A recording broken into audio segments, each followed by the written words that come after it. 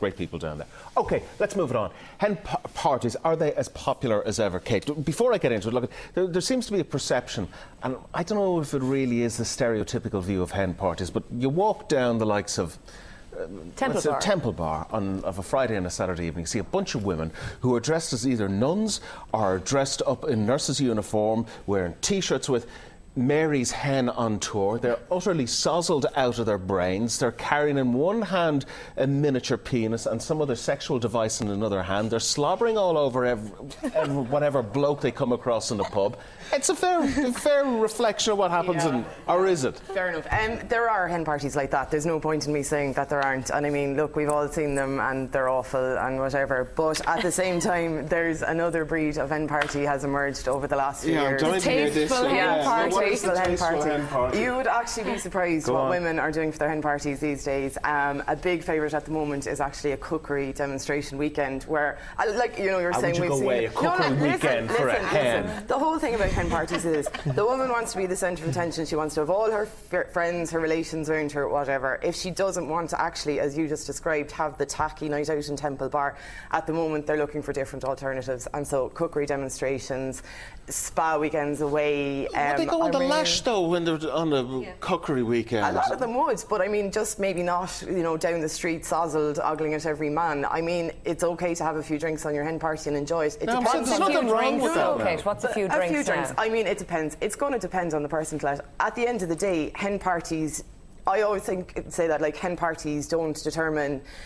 Okay, it's like the woman and her friends determine the behaviour, not the hen party. If you've got a gang of girls who on a normal Friday night are going to go out and get absolutely out of their tree... But Kate, herein lies the problem. We all have sort of different groups of friends. We all have a few mad friends and we have a few quiet friends. And when all those worlds collide, it can get very messy. But then, I mean, does that mean so you don't go out with your mad friends if they're going to drink too much? Or, you know, I think... but it's a fair point. As in, you know, I mean... It's the women. It's like saying all soccer supporters are hooligans when it's only a small proportion of them throw the coins at the players on the field. You can't brand every hen party as a wild raucous affair. Davy, you don't buy into hen parties at all? Not at all. Not at all. Why? I mean, well, what did you do? Do you mind me asking? Are you married? No, I'm not actually. But okay, if you were having a hen party, how would you? I wouldn't have one. I wouldn't have one. So you wouldn't market at all? The way I see it is, and obviously it's booming business. It's obviously a great business idea. I'm not, you know, you're obviously on the money there. But the way I see it is, it's a real throwback. It's a real old-fashioned thing. I mean, I really think, you know, that women should be having a good time with their pals anyway. Like, I don't see. It's almost sacrificial. Like, what is this big night out? Is their life over from the time they get married? Does it fly in the face of feminism, or is it just something tacky that women shouldn't be engaging in? I think it's a mixture of all those things. I really think, and I think it's a stereotype. Like, it's a cliche because cliches are true. Like, even if the women are generally kind of smart, refined, sassy, go out with their friends normally, they go lula, drink why do they still do this? But then, you know, the whole idea of hen parties was set up years ago when everyone, not just women, didn't go out as much as we do now.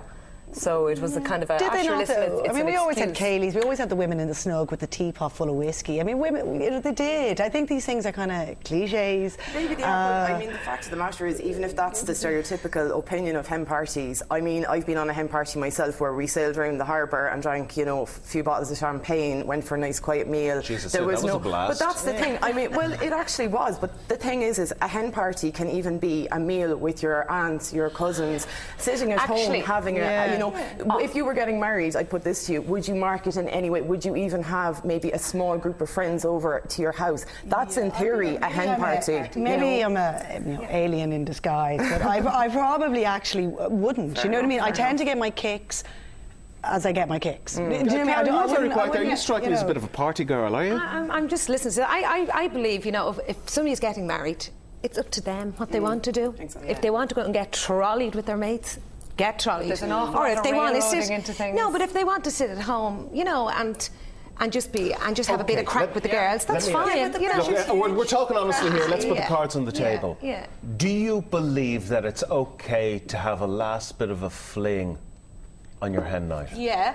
Hands up, yes, no? Yeah, it's up to the girl. I mean, in terms of fun, yeah. Well, the guys have flings all the time. I wouldn't say like you jump into the sack and do whatever, but no, a bit of a snog? Bit of a snog and a bit of an old squeeze and... That's up to them if they want to do that. You can be damn sure the boys are doing it. As well. I think It's a very male approach to it, and that any woman that's been on a hen party would actually probably, if I had a group of my friends sitting here and you said that, they probably all go, Alan, my God, it's a group of girls going out, having a night out, and it's called a hen party. Some of them wear gear, some of them don't. Some of them wear nothing. But it's crazy. I think also it's a bit alien, especially to we're going to gang up on you, Alan, to men, that when it doesn't have to be a hen party, because when girls go out on a night out, they have great crack.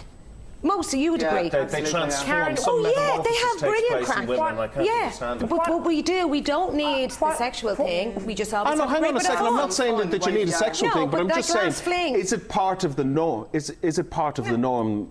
And I don't know. I don't go to hen nights, but is it the norm that you get it? I did, but I mean, my stag was very. Well, you could get in serious trouble. I will put it to you like this: I ended up walking around Leopardstown Racecourse at about 3 o'clock in the morning. That's all I remember of it. Half naked. I think it's a great point, because I think generally it's like New Year's Eve or something. These things tend to be damp squibs at the end of the day, and everyone's gone out and spent like a shed load of cash. And it's just inevitably going to be. I mean, I'm not saying. Of course, people have the choice to do it, but inevitably it's a damp squib, and it's a waste of money. Totally I think. What about when mum goes on the hen? I've seen that when the bride to be brings mum on the hen.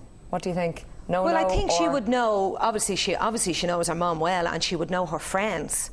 And she know the boundaries that some. As you said earlier, like we all have mad friends, and we all have quiet friends. But is there not some friends you want to keep away from your mum? Well, I don't know. It depends on the mum. I don't think mammies would really go on a hen night. I don't think so. I've been on hens where mammies have been there, yeah. Kate, let me ask you this. What can you bring to the table to a potential bride who wants to do something different in terms of a hen night? If they go on the website, basically, which is henparty.ie, there's all sorts of ideas for people that don't want the big night out, who want a quiet night, who want something artistic, there's ideas for. You can actually do art. People will go to an art workshop for a weekend. Like nude stuff or just art? No, all very tasteful. It's just getting the girls together. There's just ideas for hen parties, no matter what kind of person you are, and no matter what kind of way you want to mark your last night before you get married. Can you do it on the cheap, Kate? Let's be honest. Absolutely. I mean, I know you don't want us to do it on the cheap, but can you do it on the cheap? Well, I don't actually organise them. I just provide the information, so I don't advocate, expensive or cheap hen parties. But you can do it absolutely on the cheap. You can stay in budget accommodation if you go away. Camping hen parties are massive crack. Go down to Cape Clear with a tent, bring a bottle of wine. The locals will love you. So much fun.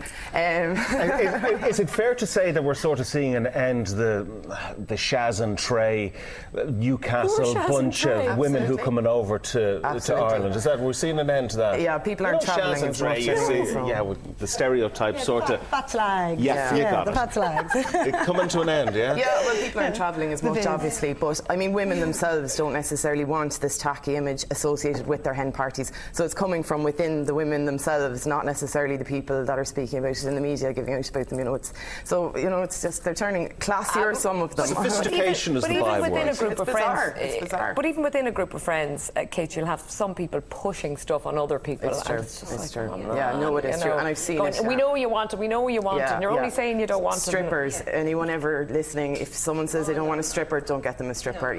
If people aren't comfortable. Have you seen it or heard of hens that have gone horribly wrong with strippers? I've just heard one story of a hen where she was upset. And what, she was crying? Well, she wasn't comfortable having the stripper there. So I saw one potential bride who was more than comfortable having a stripper in there, and it got very tacky, very unsavoury. That's the person. Well, there you go. She shouldn't be getting married.